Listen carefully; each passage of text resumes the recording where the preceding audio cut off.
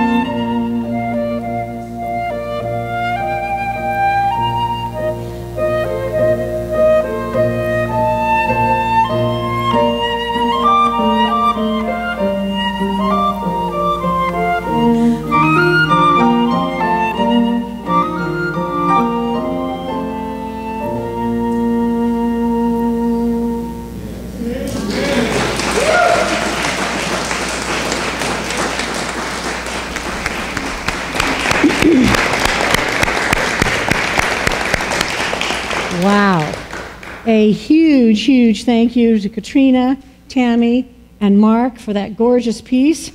These folks are going to be teaming up for the whole rest of the service, so we are going to be transported, as Job 12 says to us. We will sing to the tambourine and rejoice to the sound of the pipe. Today will be such a day. We're delighted to have Rod and Linda Dendirk back there in the back. Turn around and wave. It is their 60th wedding anniversary. Woo-hoo!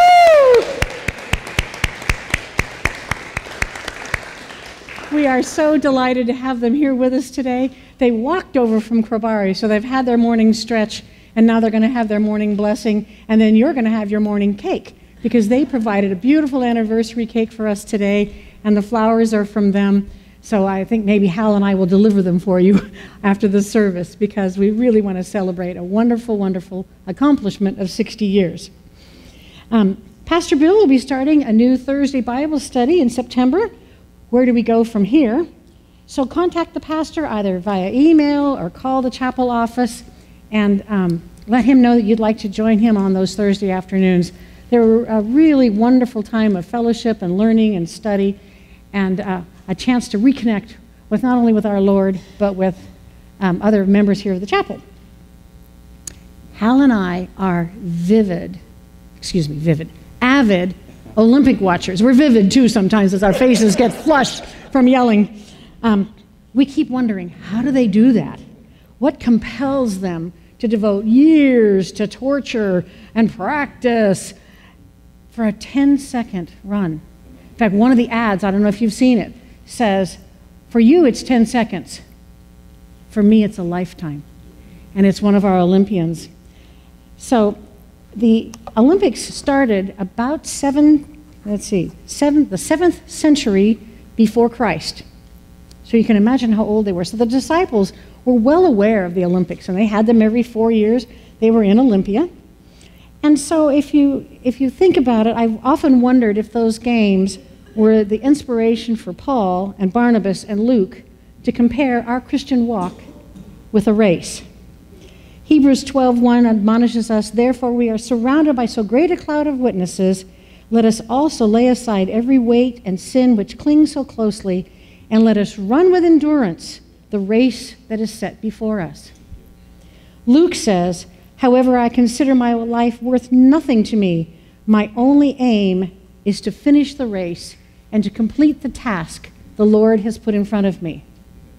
So I was thinking about this week, and so I did a little research. I don't know if you know, my first degree is librarianship. So the old librarian got into the research books. Psychology Today did a study of 10 Olympians from the 1970s through the 1980s, and they interviewed the Olympians, their coaches, their parents, their friends, to find out what are the characteristics of an Olympian, what makes you a champion. And they came up with 12 things, and I just thought they were magical. Think about your Christian walk, and think about these 12. The ability to cope with anxiety and worry. Where do we give our anxiety and worry? To the Lord. Confidence and highly motivated. Mental toughness and resilience. Boy, do we need to be resilient. This guy's had some resilience days in his life. Sports intelligence, and if you convert that, it is being an avid student of your discipline. So being an avid student of God's Word, being an avid student of the things that He would want us to do. A go-for-it attitude, never giving up, a strong work ethic, the ability to set and achieve goals, coachability, listening to and learning from others, hopefulness, optimism, and perfectionism in a positive way, setting high personal standards. But isn't that the absolute description of our Christian journey? And wasn't Apostle Paul the perfect coach for Timothy when he said, I have fought the good fight, I have finished the race, I have kept the faith, and therefore is laid for me a crown of righteousness. Well, I'll take a crown of righteousness over a gold, silver, or bronze. I just have to wait a little longer. So as you watch the Olympics, do remember how much God has given to all of us and the ability to do all the things that He needs us to do in this life so that He can take us off to a life thereafter. So if you'll kindly stand and join me in singing Soon, Very Soon, and then remain standing for silent prayer.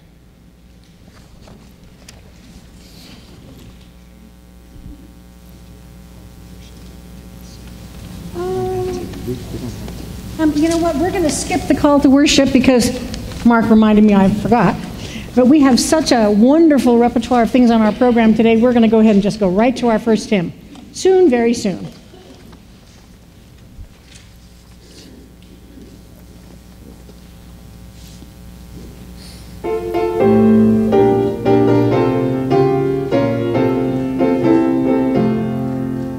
Soon and very soon we are going to see the King. Soon and very soon we are going to see the King. Soon and very soon we are going to see the King. Hallelujah, hallelujah, we're going to see the King. No more crying there, we are going to see the King. No more crying there, we are going to see the King. No more dying there, we are going to see the King. Hallelujah, hallelujah, we're going to see the King. No more dying there, we are going to see the King. No more dying there, we are going to see the King. No more dying there, we are going to see the King. Hallelujah, hallelujah, we're going to see the King. Soon and very soon, we are going to see the King. Soon and very soon, we are going to see the King. Soon and very soon, we are going to see the King. Hallelujah, hallelujah, we're going to see the King. Hallelujah,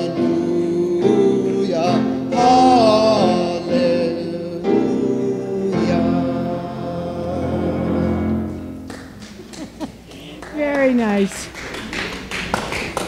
Please join me in a moment of silent prayer.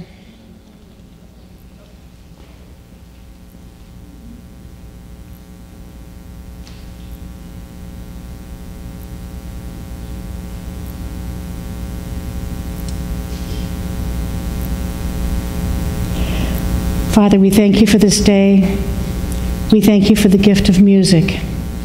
We thank you for the gift of peace as nations come together and join hands and compete in a loving spirit of brotherhood. Father, we thank you for the Dundurks and their wonderful marriage and all the things that you have meant to them. We thank you for Helita and her birthday this week and what a blessing she's been to the chapel. So, Father, as we spend this day, may we spend it with you. Amen. You may be seated.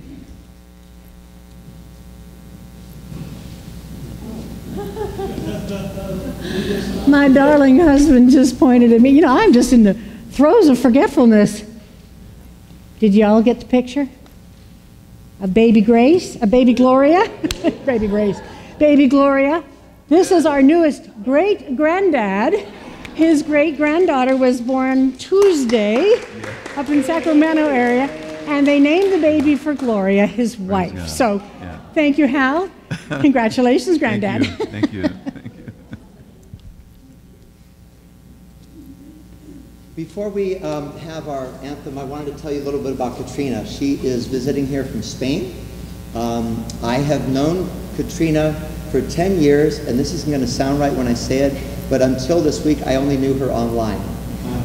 Now, the way that works is, it turns out that she's obviously a terrific flutist, but she also has a group in Spain that performed a piece of mine quite a lot around Spain, actually. So over time, we've been involved in some other musical things together, but also she is not only a terrific flutist, but an award-winning composer as well, and has stuff published. She actually came all the way to America. This isn't her first time here, but it is her first time to the Bay Area or anywhere in California. And she came for a National Flute Association where she did some performing as well there. So, of course, as with everyone else, you can look her up online. But we're just grateful to have her here, and I'm thrilled. Now she's going to perform one of her own pieces. This is called A New Journey.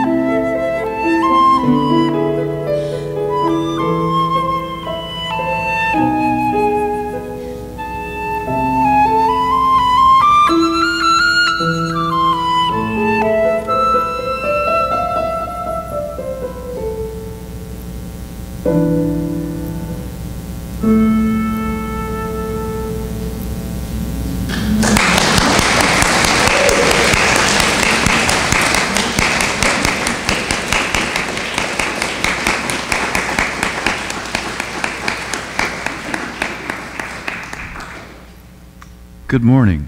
Morning. I'm glad you're here. Because there's no other place I'd rather be in this physical realm than to be here among people who love God and who share their faith with other people. I pray this morning that you experience God's presence. That's the whole purpose of us gathering together, to experience God's presence, that He might speak to us in the hour of our need, and that we will leave this place refreshed and renewed in spirit and in mind. Let us pray. Father God, we are so grateful that you are present. We are confident that when we gather together in your name, you are present. For in your presence there is fullness of joy, and that joy becomes our strength from day to day. We pray for those who might have infirmities in their body. You are our healer. And we pray that you will disperse healing for them and give them the use of the faculty of their being. Father, we are so grateful that you put us in family, even when our physical family is no longer on the scene. Thank you for your mercy that endures forever. And Father, we pray that you would bless Emil and Judy, and thank you for their love for you and this community. And Lord, as you've taught us to pray, Our Father, who art in heaven, hallowed be thy name. Thy kingdom come, thy will be done, on earth as it is in heaven. Give us this day our daily bread, and forgive us of our trespasses, as we forgive those who trespass against us. And lead us not into temptation, but deliver us from evil. For thine is the kingdom, and the power, and the glory forever. Amen. Get ready. God has good stuff for you.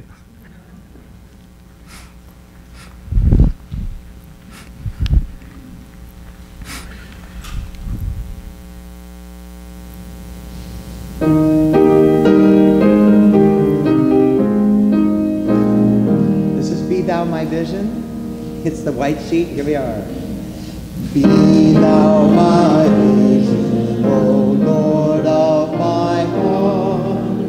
God, be your blessed to me that thou art. Thou my best thought by day or by night. Waking or sleeping, thy presence my light. Be thou my wisdom, and thou my true word. I am with thee, and thou with me, Lord. Thou my great Father, I thy right true Son.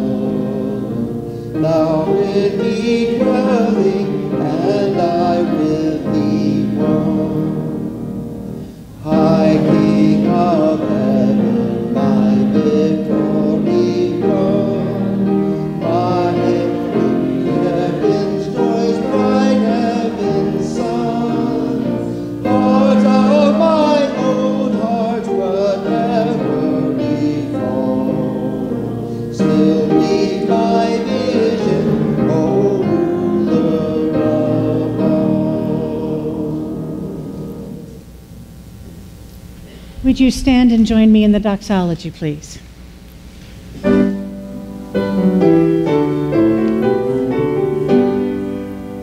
Praise God, all blessings flow. Praise Him, all creatures here below. Praise Him above the heavenly hosts. Praise Father, Son, and Holy Ghost.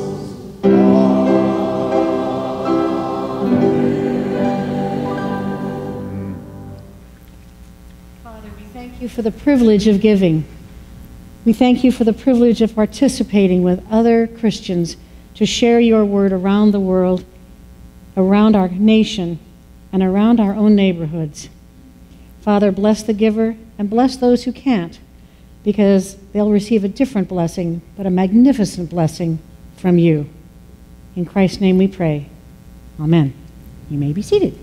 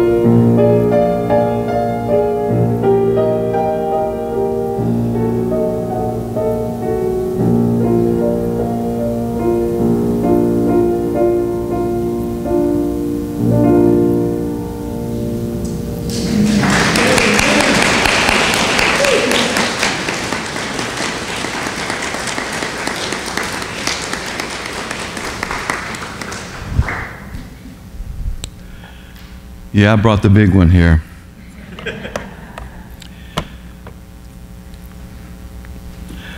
Life sometimes doesn't come out like the way you anticipate it. Neither does your printing come out the way you participate. So I just brought my laptop, and if the laptop doesn't work, I brought my Bible, so we're going to get through this. I am so glad that you are waiting patiently and doing all you can to prepare yourself for the Lord's coming. I want to do something a little different this morning. Is that okay? I guess you don't have any other choice, you know, if I'm going to do something different. I want you to take a look at your application.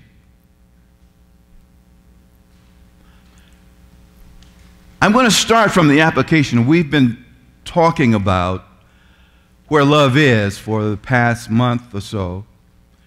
And hopefully today I will be able to complete these remaining verses of Scripture. So many people are looking for love and not being successful in finding it. You have come to a place this morning where you can experience love. Hello, somebody. Where God is, there is love. And we've gathered here today in this place to worship God in spirit and in truth. Your application, understanding where love comes from, enables you to overcome what? Anything and everything. When you understand where love comes from, when you fully commit to loving others, guess what happens? Look at your application. What happens? You will never run out of grace to forgive. Never run out of grace to forgive, because love is in you, and we understand that love covers a few faults. Love covers a multitude of faults and sins. God has covered you and I with His love. And His love has come into the person representing His Son, Jesus Christ. He has loved us with an everlasting love. And we just want to talk a little bit about His love that He has so graciously given to all of us. And I want to read these scriptures to you in 1 Corinthians chapter 13. And I left off on verse 7. I finished verse 7.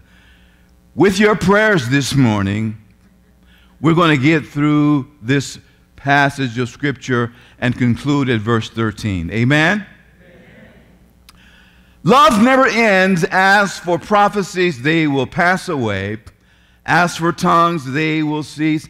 As for knowledge, it will pass away. For we know in part, and we prophesy in part, but when the perfect comes, the partial will pass away. When I was a child, I spoke like a child, I thought like a child, I reasoned like a child. When I became a man, and you can say, when I became a woman, I put away childish things. For when I put away childish things, I was beginning to be that mature person. Verse 12, Now we see in a mirror dimly, but then face to face. Now I know in part, then I shall know even as I have been fully known by God. So faith, hope, love abides, these three things, but the greatest of these is love. Love never ends. Hallelujah, somebody. So that says to me, when I fell in love. Anybody fell in love? Are you still falling?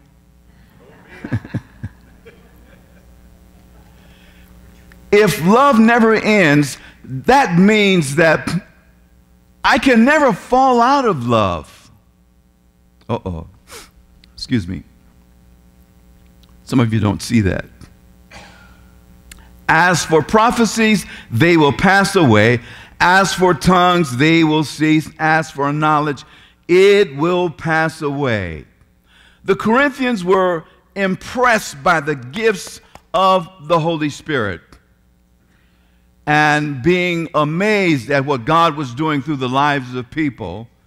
And these gifts were bestowed upon the believers for us to do the work of Jesus Christ. And these gifts from the Spirit of God are for imperfect people living in an imperfect time. Let us remember the fact that the gifts are temporary in concern to eternal life. And we must use these gifts that God has given us with the utmost humility and respect. While we wait for the Lord's return, God is using every person who has come into relationship with Jesus Christ and gifted them to advance and edify the kingdom of God. So as believers, we have received gifts from God's Spirit to encourage, to edify, to build up the body of Christ, to advance God's kingdom on this earth. Well, some of you are looking like you're giftless. Well, where's my gift? I don't feel that I'm so gifted. God has given each and every person in the body of Christ a gift. It could be hospitality. It could be kindness.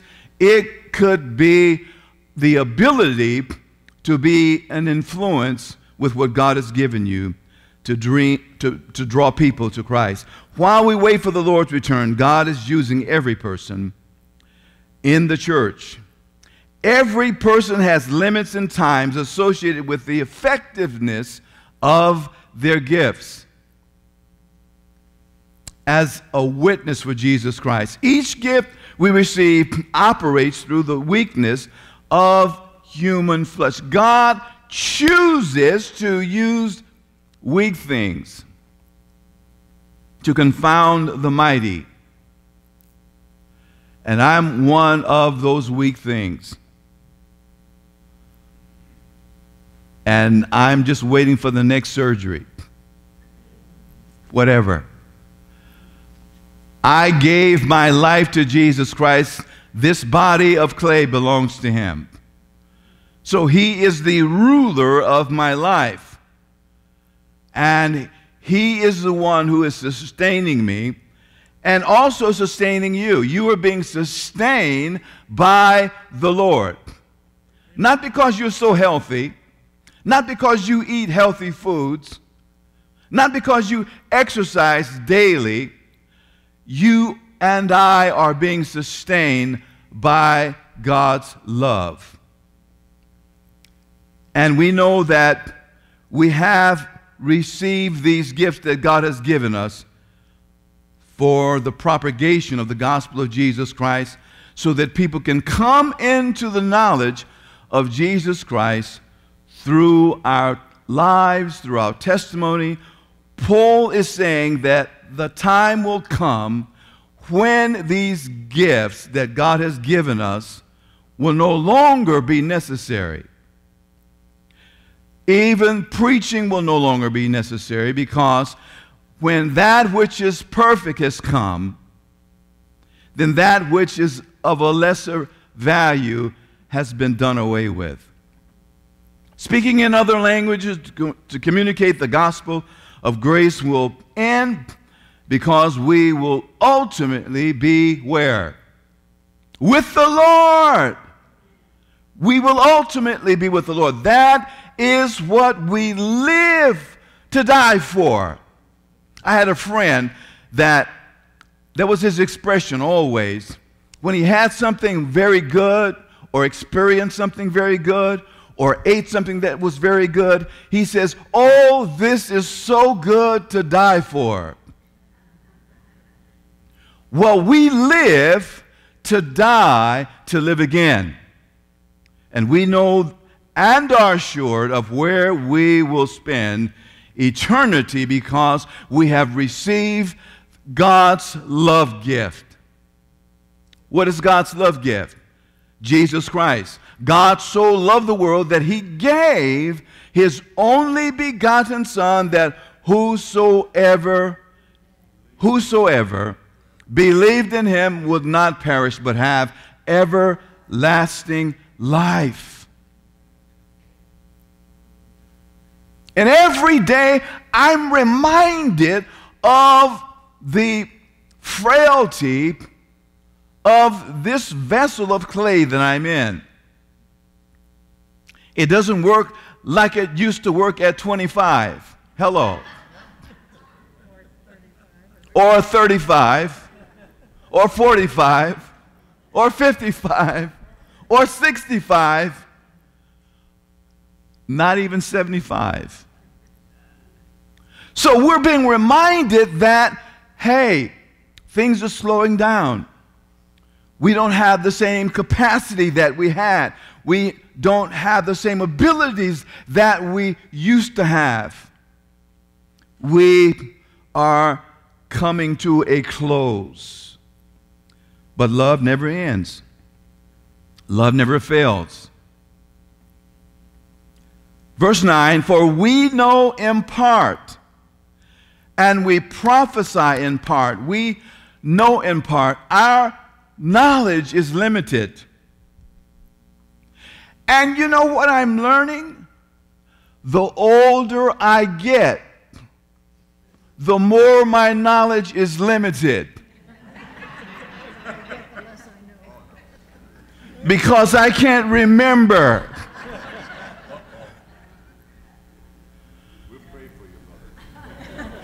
As I'm praying for you.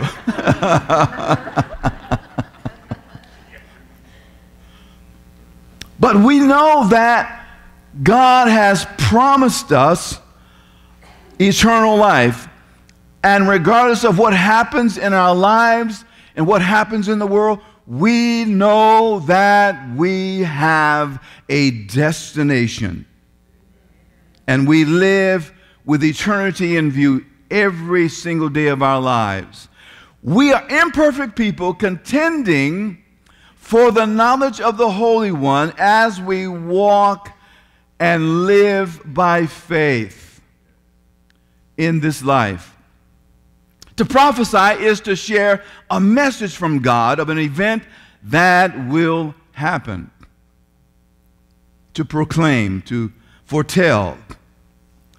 To prophesy is the ability through the Spirit of God to share a mystery that was unknown.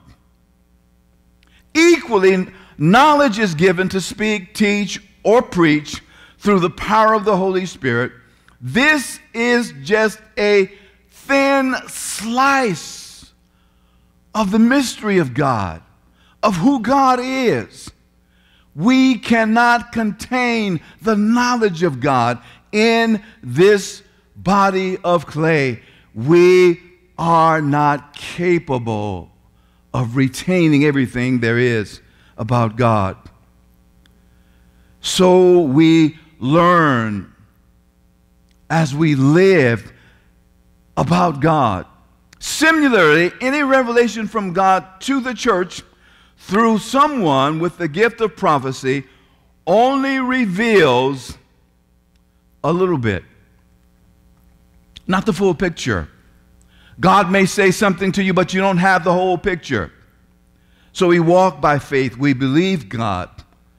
And everyone who is encouraged by the Word of God lives with hope. It is an enormous picture of the full revelation of who God is. 1 Corinthians chapter 2, verse 9 says, "Eye has not seen, nor ear heard, nor entered into the heart of man the things that God has prepared." For who? Who is us? Those that love Him. He's got good stuff, great stuff, beyond our imagination, beyond our ability to think for us. And we are so consumed and so worried about the tangible, what we can see, as opposed to what God has promised us. So that the things that we see, we know that they are going to vanish. Did you wake up this morning and discover a new wrinkle?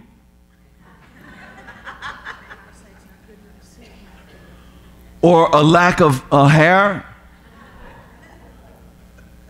So everything that is temporal is going away. And we're just trying to hang on. 1 John chapter 3, verse 2 says, "Dear friends, now we are children of God, and what we will be has not yet been fully revealed. But we know when Christ appears." Guess what's going to happen? Guess what's going to happen? We are going to be like His glorified body. Oh, praise God. We're going to be like Him. New skin. No wrinkles. No broken down bodies. We're going to be like Him. We're going to see Him as He is. Verse 10, "But when the perfect comes, the partial will pass away. That which is imperfect will pass away. The time will come when the most significant gift completes all other gifts to the glory of God." What is the greatest gift we've received? The gift of eternal life through Jesus Christ. That gift will not be actualized until we come into the presence of God. So, what do we do while we're here? We rejoice because we know that we're going to live again. We rejoice because we know that this is temporary. Our situation is temporary. Our pain is temporary. Our discomfort is temporary. Our loneliness is temporary. Our suffering is temporary. Everything that we go through in this life is temporary.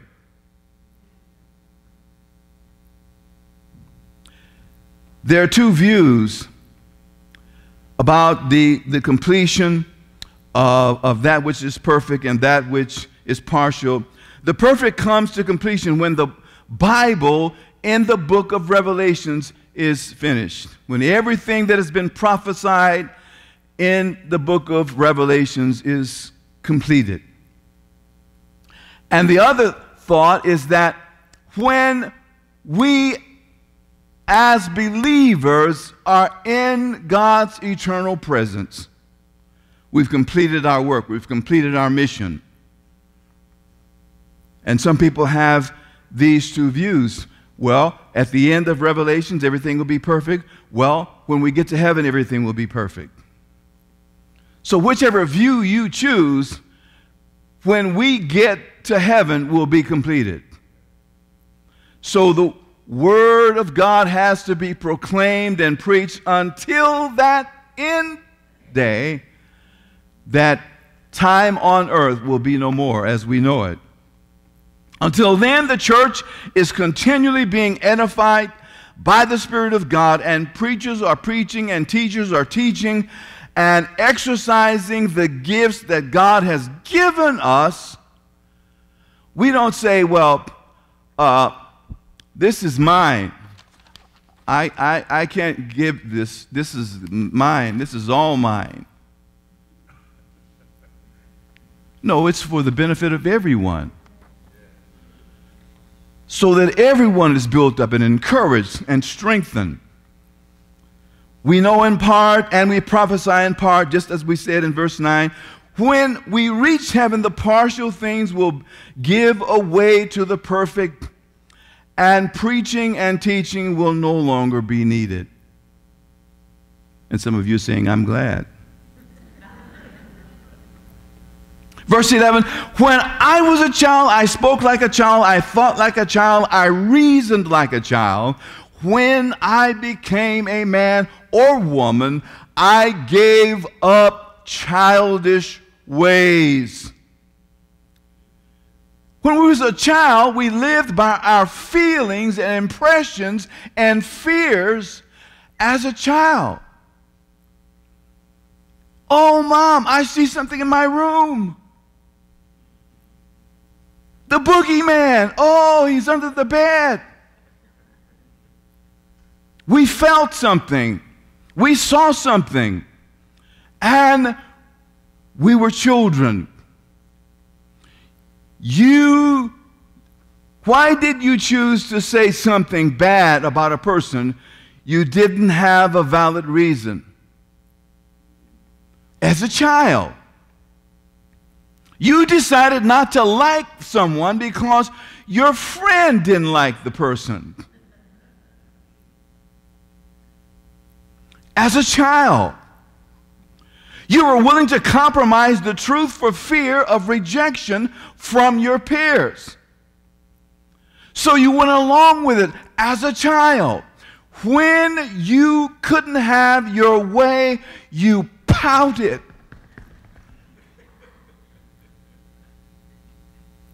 And you criticized others as a child. Becoming a man or woman of God is about living out the truth and pleasing the Lord. You decided, and your desire was to live as a witness for God's grace as you extended forgiveness and acceptance to broken people. This message right here is for grown folks, mature people, people that have experienced God's grace that has come into their lives. You see, all of us know what it is to be human. We can identify with the human experience, but when it comes to identifying Christ, we have difficulty identifying Christ to other people. Well, I don't want to offend anybody. If I tell that lady that she's loved, how's she going to react? Is she think that I'm trying to impress her or say something? Or, man, God has something good for you, and he's all tattooed up, and you're afraid to walk up to him and say, man, God loves you, and he's got some good things in store for your life. You see, if you are a person of love, what does love do? Love overcomes. Love overcomes everything. Love overcomes evil. Love overcomes. So I'm sitting, and I'm so thrilled and excited that I'm sitting in the midst of overcomers. Hallelujah, somebody. As God has loved you, as you are loving other people, you are overcoming evil. Because the devil is evil, and he has unleashed demons, and people are acting out. Verse 12 in closing, for now we see in a mirror dimly, but then face to face. Now I know in part, then I shall be known fully, even as I have been fully known. In Paul's day, Corinth was famous for producing polished bronze mirrors or other materials, unlike our mirrors today. You go to a mirror today, you can clearly see, where did that come from? That wasn't there last night. Oh, that's so ugly. Oh, I don't think I'm going to church today.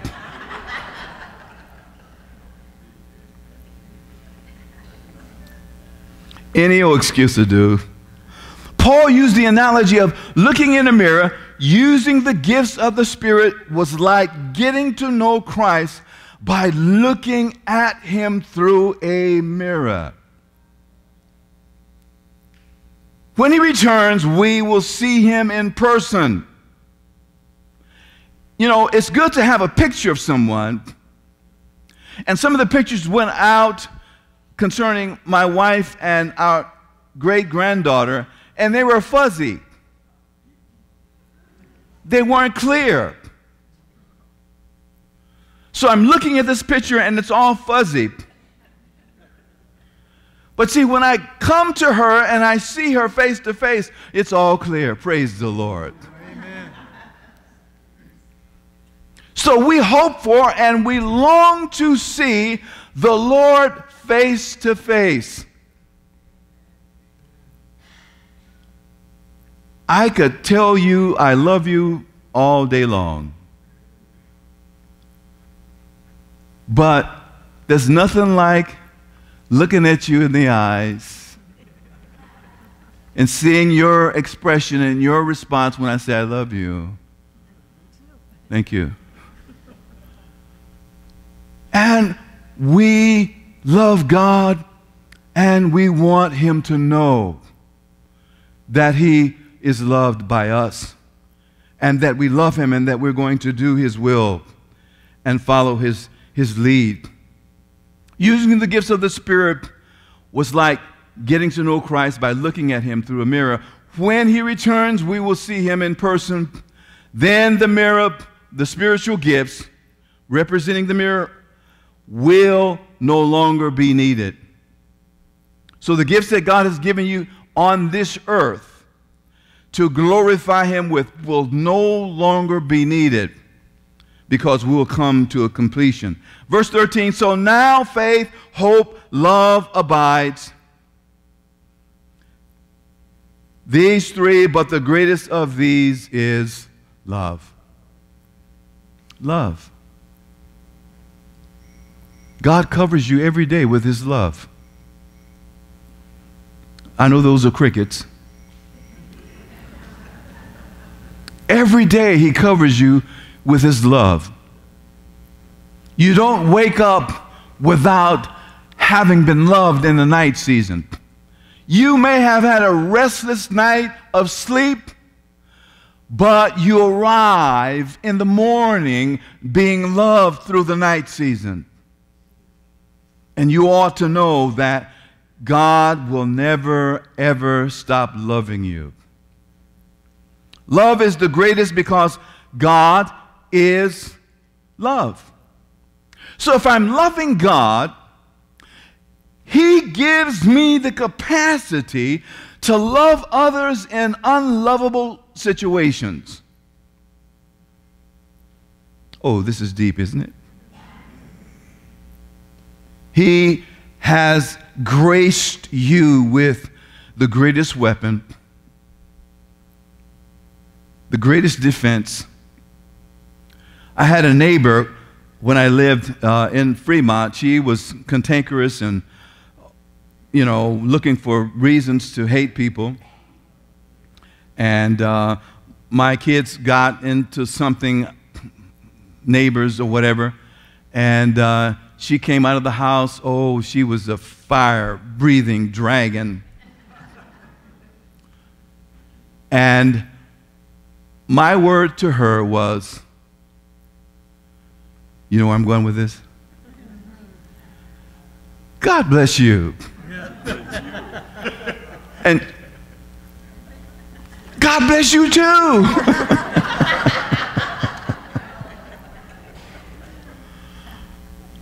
That's how we deal with conflict.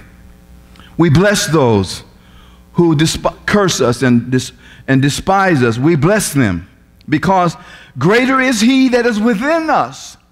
God sealed you with a perfect gift when you came and asked Him to come into your heart. He sealed you with His Spirit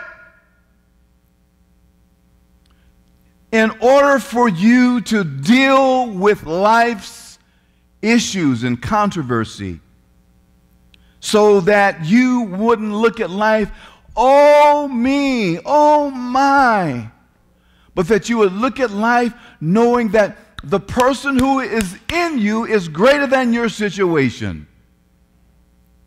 Hallelujah, somebody. We believe in dropping H-bombs here. Hallelujah is our H-bomb.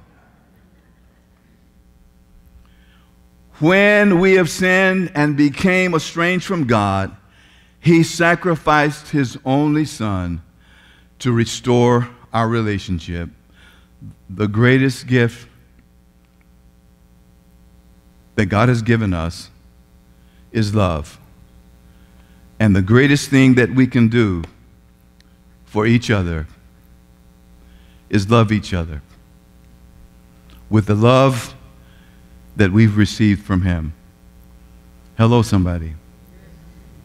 So some people who have not a relationship with Jesus Christ, you've got to love the hell out of them. Literally. Amen. Amen. Because the devil is busy taking people by the thousands, leading them to hell. And so your greatest weapon is love. Jesus said to us, love your enemies. How are you going to do that without a relationship with Jesus Christ? An intimate relationship with Him. Father God, I am so grateful that you love us with a love that is difficult for us to comprehend at times. We thank you for your mercy that endures forever. And Father, we want you to use every fiber of our being to magnify your name. Thank you, Lord, for health and strength that you've given us for this day's journey. And Father, we pray for those who are standing or sitting in a valley of decision, who have not decided where they're going to spend eternity. Lord, we thank you that you have given them an invitation today to know for sure where they can be in the end of this age. Father, we bless you and we praise you. In Jesus' name we pray. Amen.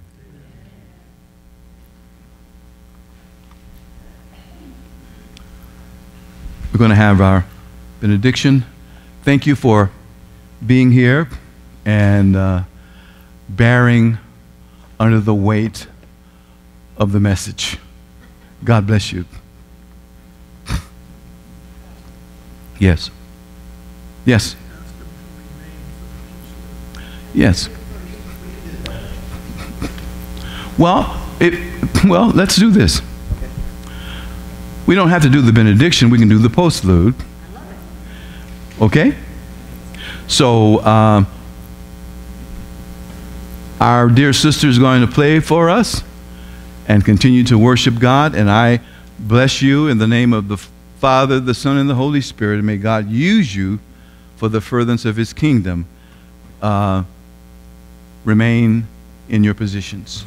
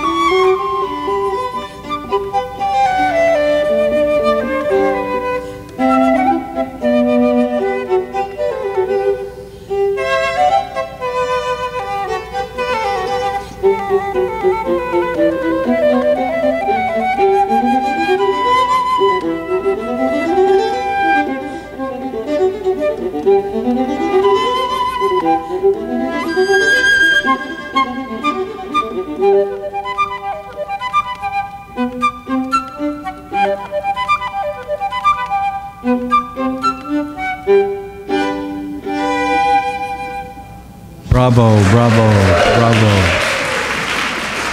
Bravo. Thank you, Katrina. Thank you, Katrina. Bravo. Bravo. Thank you, Mark. Thank you, Katrina.